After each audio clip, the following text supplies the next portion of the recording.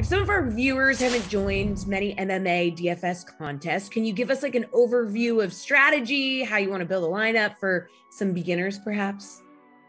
Yeah, sure. So basically, you want high volume fighters. You want to look at striking volume, takedowns, and control time. Like these are stats that really score on DraftKings. So what I would do is I would go to UFC.com, look up the stat page.